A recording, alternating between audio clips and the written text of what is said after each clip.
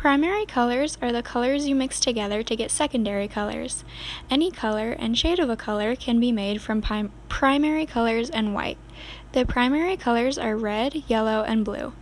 Blue and yellow mixed together makes green, yellow and red make orange, red and blue make purple, all three make black. There are two main types of color mixing: additive color mixing and subtractive color mixing. Additive color mixing is what happens when lights of different wavelengths are mixed.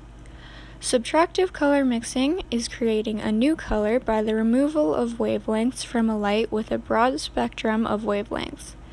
Subtractive color mixing occurs when paints, dyes, or pigments are mixed. When paints are mixed, both or all paints still absorb the same amount of wavelengths they did before being mixed, so the new mixture is the combination of wavelengths that both paints reflect. It is called subtractive mixing because when the paints mix, wavelengths are detected from what is seen because each paint absorbs some wavelengths that the other paint reflects, leaving us with a lesser number of wavelengths remaining afterward. Because of this subtraction of wavelengths, the human eye sees a different color than before.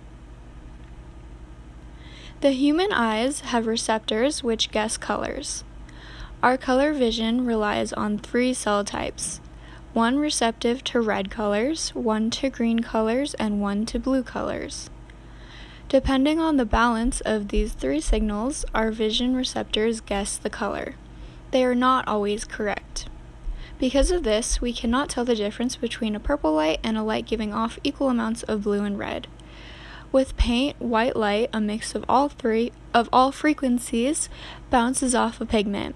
The pigment absorbs some frequencies, and the frequencies that are not absorbed bounce back and are perceived as color.